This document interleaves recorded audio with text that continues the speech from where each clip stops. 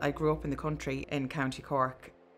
There wasn't a bother wandering through the fields, adventuring around the place, and the realities of life didn't really hit you at all because it was so carefree and lovely.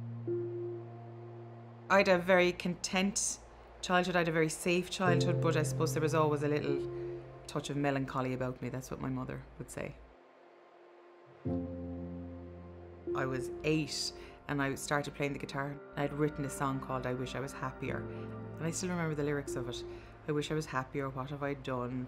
Why does everyone run away from me? Please tell me what I was done. And I was like, oh my God. I was 8, so there was an inkling that not all was right.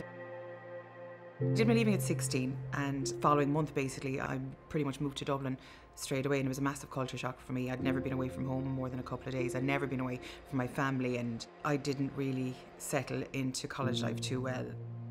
I got my degree in the end, but I suppose it was during college that the clinical diagnosis first would have raised its head. I had broken my ankle. I had been off college for a little while and I didn't really go back for about 6 weeks. Making the step to go back to college was quite difficult, so my dad knew something was up. I was getting up in the middle of the night to bake. I don't bake, I don't cook, I can't boil an egg. But, you know, went on antidepressants for a few months, picked myself back up and went on with life as best I could.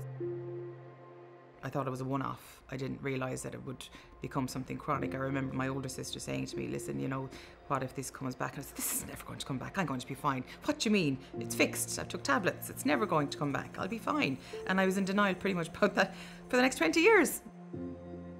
No one wants to admit it. I didn't want to be known as that mad one bonkers one off the telly, but there's only so many times I can talk to somebody on which was my own chat show, about what they're going through and feeling like a complete fraud myself. And I was sitting there with my coping self doing these lovely interviews, and they were so empathic and they were all nice, and I felt like such a fraud because I wasn't admitting my own problem. And then once I did, it was a weight off my shoulders. I went, yeah, I did an interview for Irish Country magazine. I went, yeah, well, I have depression and it's a chronic problem. I recently started seeing a psychiatrist. I'm a high-functioning coping depressive, if that's one way of putting it. I've never missed work because of my mental health issues, but the effort it takes to do that has actually drained every other part of my life hugely, and it's only now I'm realising.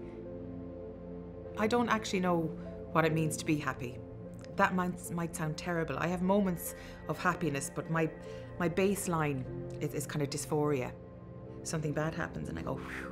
So it's the fight, the constant battle not to go through the floor. My head whirs around the place at night time when I have my insomnia. It's like a hamster in a wheel whirring. What about tomorrow? What about next week? What am I going to do when I'm 90? I have got no children. Who's going to mind me? This happens all the time, so I can't think too much about the future.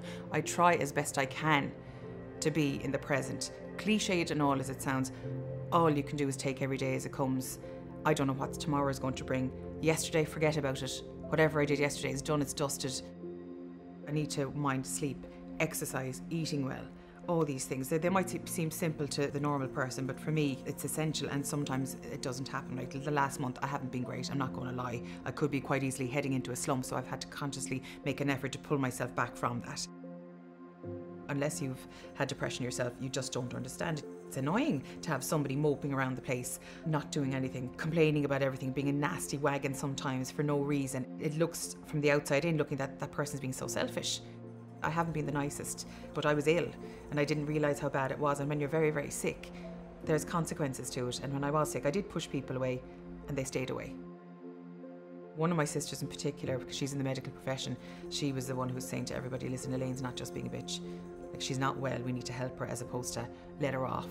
She's made her bed, lie in it, you know, that sort of thing. So I think for her, even to this day, she'll check up on me all the time. She worries about me all the time. She'll know if I'm about to go off on a little tangent. So it's important for me to have Maggie to touch base with, because she knows me like the back of her hand. Life isn't perfect for anybody. We will all have difficulties and issues in life. It's how you cope with the things that are thrown at you. You see someone like me, oh, there she is on the telly, her glamorous job, she's talking to all the celebs. What possibly could be wrong with her life? There's nothing wrong with my life at all. You can take a statin if you've cholesterol problems. I mean, I just take another form of medication to keep my health in check.